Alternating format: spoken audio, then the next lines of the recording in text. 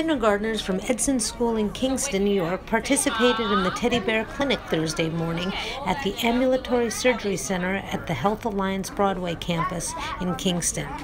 Children were given a teddy bear that had either a broken arm or congestion. The children, often playing the role of a parent to comfort the bear, took them through different stations, including a hand-washing station to prevent the spreading of germs, a mock x-ray, a nebulizer to relieve congestion, and a physical exam station.